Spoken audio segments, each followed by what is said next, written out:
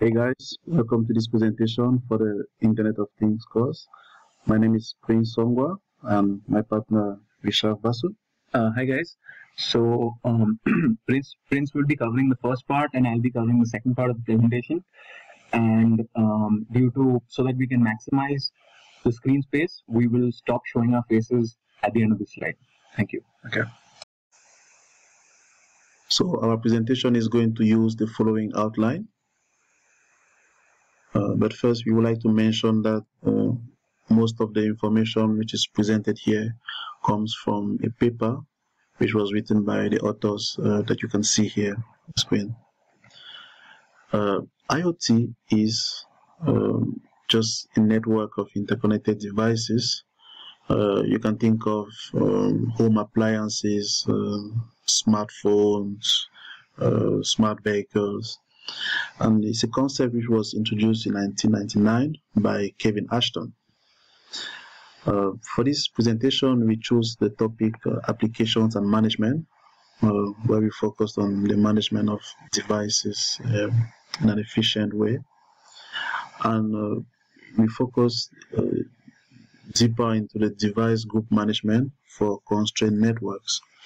So IoT devices are interconnected in constrained networks, which are networks with low throughput and high packet rates. Sorry, high packet loss rate. So these devices have constraints such as memory and power. So it's important to manage them in such a way that these constraints are minimized. So first, before we introduce the problem, we would like to mention some references to the lecture notes.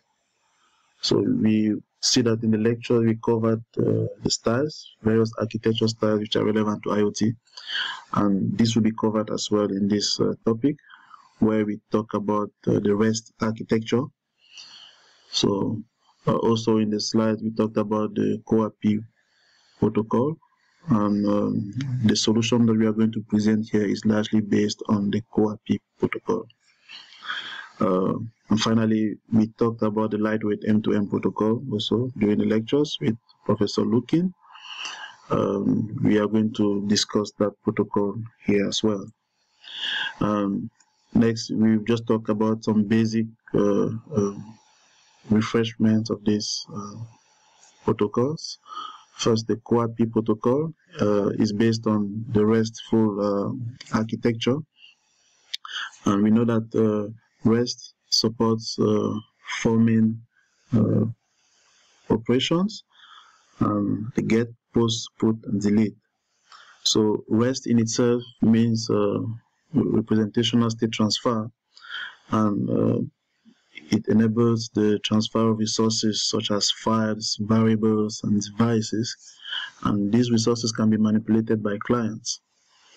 So the CoAP protocol, CoAP stands for Constraints Application Protocol, and it's very efficient in the management of devices in constrained networks. So this protocol has the possibility to be extended to provide communication between devices, group communications. So the first extension is the CoAP proxy, which maps requests to HTTP requests to responses. So the first extension is the CoAP proxy, which maps HTTP request to CoAP request, and it also supports multicasting and grouping. The second extension is the observation of resources. The server has the possibility to monitor clients and obtain updates on resources from those clients over a period of time. Next, we go to the lightweight M2M protocol, which was developed by the Open Mobile Alliance. It is also based on REST, and it's a one-to-one client-server architecture. So the lightweight M2M protocol has operations such as read, write, and execute, and resources are represented in the form of JSON, which is JavaScript object notation, and also type length value. Yeah, but now we talk about the problem, which is the management of devices in constrained networks. So we see that the lightweight M2M protocol only specifies a client to server communication. So the main problem is how we can manage device groups in constrained networks. The lightweight M2M protocol is designed to use a one-to-one communication flow, but it doesn't contain specifications for group communications. And this one-to-one communication flow creates a lot of energy consumption and a high load of messaging to the server. So we need to find a way to minimize the messaging load to the server and also reduce the energy consumption. So a solution which will be proposed later on will be measured by how many bytes are returned in the interaction between the client and the server. So if we can present a solution which returns fewer bytes for group communications, then it will be more advantageous than having a lot of bytes in one-to-one communications between the client and the server. So our solution is a proxy, lightweight M2M proxy. And imagine the regular client-server interactions, and then a proxy is introduced in between for one client. But then the solution is about managing group devices. So it involves creating a group object which contains all these devices, and there's an interaction between the server and the clients as a group through the proxy. So this proxy is advantageous in the sense that it reduces the number of bytes sent to the server and avoids retransmissions from the client to the server. So if a server makes a request to the proxy intends makes the request to the clients, and it caches the responses from the clients and only returns those responses to the proxy on demand. So this avoids a lot of retransmissions from the client and the server, and also it reduces the number of bytes which are sent to the server, thereby saving energy and reducing messaging. This proxy includes both client and server functionality, and most importantly, it contains extensions for group management, as we will show in the later slides. So the proxy has 4 group management objects, and so we have the group object, which is used for the creation and management of groups. Then the registration policy object, which allows the management of group of clients following a specific policy. Then the group observe object, which allows the proxy to observe client resources belonging to the same group. Then we have the proxy devices object, which allows the proxy to obtain information from the clients and to forward the commands to the clients connected to the proxy. Next, we will talk about the evaluation of this solution. So from these 4 objects, 2 of the objects will be used to evaluate the solution, namely the group object and the group observe object. And as I mentioned earlier, the solution will be evaluated by the number of bytes which are returned to the server in the interactions between the server and the client. So now my partner Richard is going to take care of the second part, which are the various scenarios for evaluating this solution.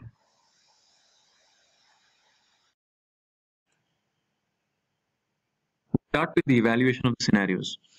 The 2 scenarios that we will consider are the server proxy client setup and the server client setup. Within the server proxy client setup, we have 2 scenarios once again. The first is 1 client in group object, and the second is 7 clients in the group object. Within the server client setup, we have two scenarios. The first is one client and a server. The second is 7 clients. However, lightweight M2M is designed to use a one-to-one communication flow. So if there are 7 clients, there would be one server, but it would communicate only one at a time. We move to the group object scenario in which there is a server and a client. In this case, the LW M2M server sends a request to the client, which is 57 bytes, and the client gives an acknowledgement back to the server, which is 60 bytes. In the next scenario, we have 7 clients. When the LW M2M server sends a request of 57 bytes, the client replies with an acknowledgement of 60 multiplied by 7, which is 420 bytes. The next scenario that we consider is the server proxy client scenario. In this, there is one client. The lightweight M2M server sends a request to the proxy with 57 bytes, and the proxy replies with an acknowledgement of 60 bytes. The proxy requests the values from the client and caches the value for use later. And when the server requests these values from the proxy, it is 57 bytes, and the proxy replies with 136 bytes to the server. We now consider the case in which there are 7 clients in a group. The lightweight M2M server sends a request to the proxy with 57 bytes, and the proxy replies with an acknowledgement of 60 bytes. The proxy gains the values from the various clients and caches the values for future use. And when the lightweight M2M server sends a request to the proxy worth 57 bytes, it replies with 405 bytes because 7 clients are members of the group. We now consider the group observe scenario, in which there is a server and a client at first. So the server sends a request to the client, which is worth 57 bytes, and the client sends an acknowledgement back worth 60 bytes. After the resource is modified by the client sends a message to the server in 55 bytes. However, for 2 clients, it's 55 into 2, which is 110 bytes, and for 3 clients, it's 55 into 3, which is 165 bytes. We now consider the group observe scenario in which there is a server, a client, and a proxy. The server sends a request indicating member resource function to observe to the proxy. The proxy communicates this to the respective client and sends the new value of the updated resource. The new value of the updated resource is sent by the client to the proxy. When the server requests observed values of the group members to the proxy responds with an aggregated acknowledgement of 50 bytes for one client member. For 2 clients, it's 59 bytes, and for 3 clients, the proxy responds with 67 bytes. While concluding, we see that when the group object has only one member, the server receives more bytes, 136, from the proxy than in the case of the client-server request, which was only 60 bytes. We also see that when the group object has 7 members, the server receives less bytes from the proxy, 405, than in the case of the client-server request, which was 420 bytes. As you can see from the graph, as the number of LW M2M clients increases without the proxy, then in the case of without an LW M2M proxy, as the number of clients increases, the bytes received by the LW M2M server also increases. So basically, as we had mentioned in our problem statement earlier, the problem was that there is higher energy consumption when there is a higher load. So because of the proxy, you can see that you have minimized the message load to the LW M2M server, and hence the energy consumption. Also, the LW M2M proxy can group devices together, cache messages from devices, and send aggregated messages to the server. We'd now like to talk about the challenges to build a group communication structure.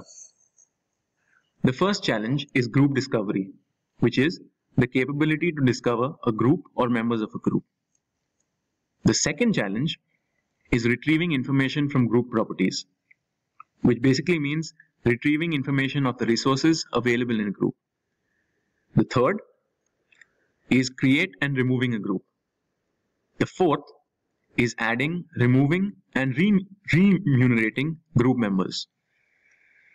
The fifth challenge is operation reliability. This basically means that the application is able to select reliable or unreliable group communication. The next challenge is accessing control primitives. Basically, authorized entities are allowed to manage and perform operations within the groups. The last challenge is robust group management. This functionality considers failure or sleeping node situations. That's all. Thank you.